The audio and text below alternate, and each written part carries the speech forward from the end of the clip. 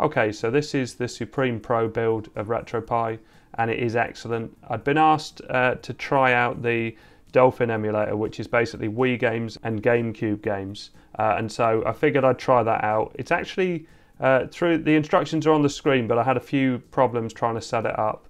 But I'll show how to set it up now, and then afterwards I'll show you some of the games running on it, and some of the games actually run really well. So first of all, what you're going to need to do is overclock, because if you're going to do the Dolphin Emulator without an overclock, it's going to run incredibly slow. So if you go into Retropie tools, and you can see here overclock optimized, so then it'll give you this screen. So we click on OK, and then I'll go to 2 GHz because I regularly run it at 2 GHz. Obviously you need some sort of cooling if you're going to run it at that, and now it's going to reboot. Okay, so now we need to go into the Pixel desktop.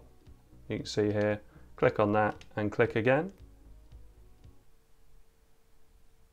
Okay, so now we're in Pixel. There's a README file here, which basically shows you how to sort out Dolphin. So let's get that on the screen. So make sure 64-bit support is on by running config script on desktop. Execute in terminal. So we click on OK. Enable 64-bit support. Click on OK.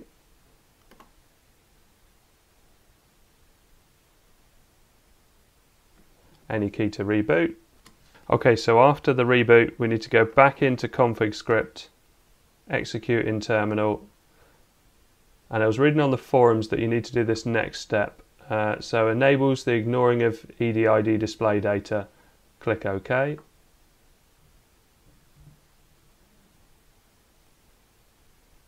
And now it does another reboot.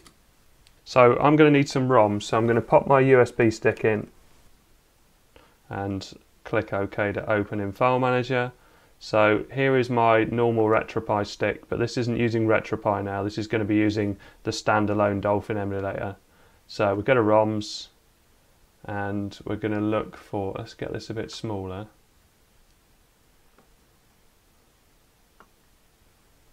So I need Gamecube, and I need Wii. So let's drag them over, because this will take some time, so I'll do that while I'm doing the other things in the background.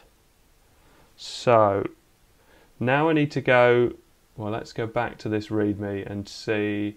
So I've got to open a terminal, and we're going to copy and paste some of this text over. So we need to copy the first bit here before it says then.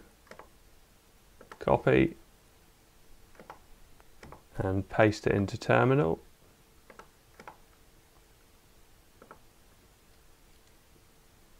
And hit return. It's going to ask you for a password. The password is Supreme.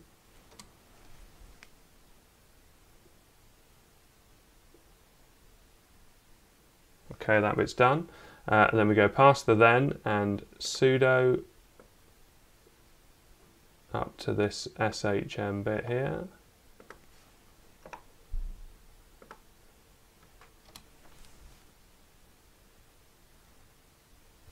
And then we need to select either Dolphin, EMU or Ishiruka. Now, I've only tried the Dolphin one so far, but I'll probably try the other one. Both are installed. So hit paste and hit return.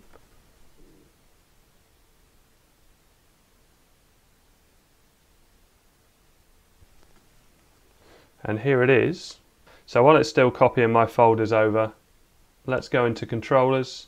I'm using an Xbox 360 wired controller. So, and you've got Gamecube at the top and Wii at the bottom. Look. So standard controller, hit configure, and you'll see that it comes up here with various different options. And I've got wired Xbox 360 controller, that's the one I'm using. And if I move around, you can see various different things go. So A is O, B is 1, X and Y. And obviously you can play around with this and you can change things about it, but I'm going to leave it as default. So hit save and close that down. And now let's do, might as well do the Wii at the same time while we're still copying these files over. Emulated Wii remote, configure, So I need to, same again, I go to the top and I select Xbox 360.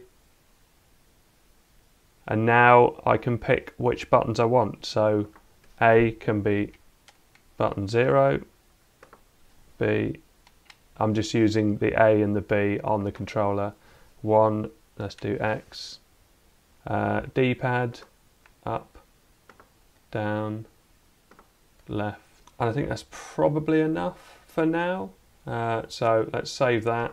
Now all of my folders here, so GameCube and Wii, are on the desktop. So let's hit open, desktop, open on that. And then first of all, let's do Kelly Slater's Pro Surfer, because I thought this actually ran all right.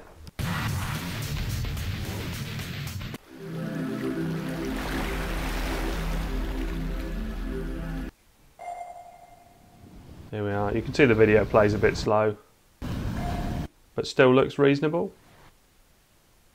I'll start as A in the case of this. So we can just say OK for any of these error messages that come up. They don't seem to stop anything.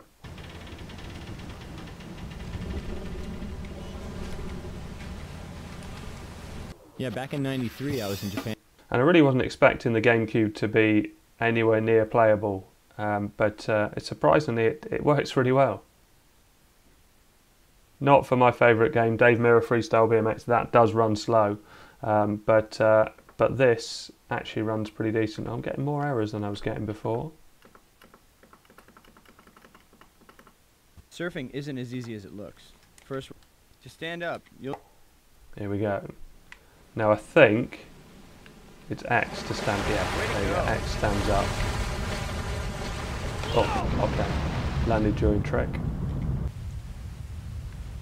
I can't remember what game. I played a version of this game, and I think it might have been on the Game Boy Advance, but it was really good. Oh, I looked a little bit too ambitious there. But it's quite a nice, relaxing action sports game. Let's get back. Too risky, no, not bad. Oh, a little bit lag there. But actually, I would imagine this probably doesn't play much faster than this, because this feels really quite responsive. Well, as I say, it lagged. But yeah, it's so much more impressive than I really didn't think it was going to run anything like this. Let's get back to that again. Oh. So anyway, that's Kelly Slater's, and that's impressed me. So let's quit out of that. Do you want to stop?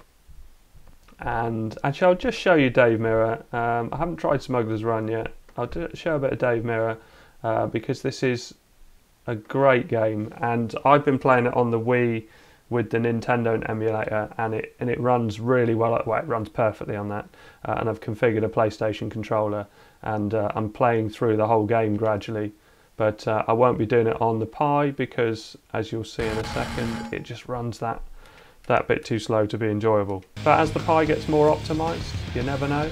It's always early days on these things, and lots of work is being done on 3D support on the Pi, so we could see some really good support for games. So all of the menus run nice and fast. Image quality looks reasonable. I'm getting less errors on this game. A bit laggy there. You see, it is just too slow, really.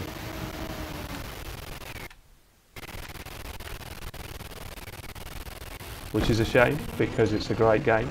But anyway, let's quit out of that because that's all you need to see. That you can see that that's not particularly playable. And let's go for a Wii game. So let's go desktop, Wii, and Dave Mirra. Look. This is a different. This isn't the same style of game. This is like a downhill version of the game. Oh, is it doing it already? And again, I haven't really played enough with the controllers. I do have a genuine. Well, I've got a Wii. I've got a Wii U. I've got Wii controllers, so I don't know if they can be paired to this. I just haven't had a look into it, but I figured I'd get it out there so more people can see how to do it, and more people using it. They might advise me on what controllers I can use, and I like all the advice I get in the comments.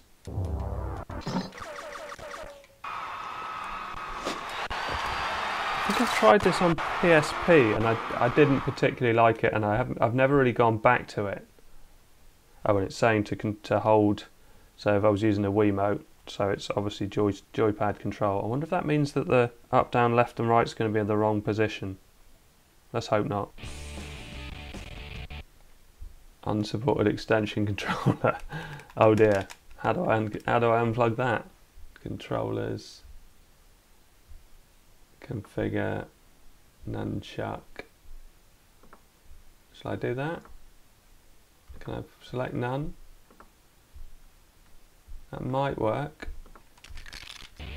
Right, I'll switch my audio because I think the music's going to overpower everything.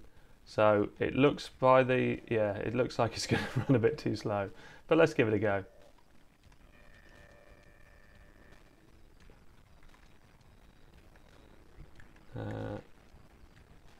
Left isn't working. The controller, is it? No, I can't get the controller to work unless it's the analog pad. Yeah, okay. I need to look a bit more at this. Anyway, I hope this helped for the setup. I'm going to try and play many more GameCube and Wii games and see what works, but also leave in the comments what games you've got to work and if you've changed any settings to make things better. Okay, thanks very much for watching. Please like and subscribe.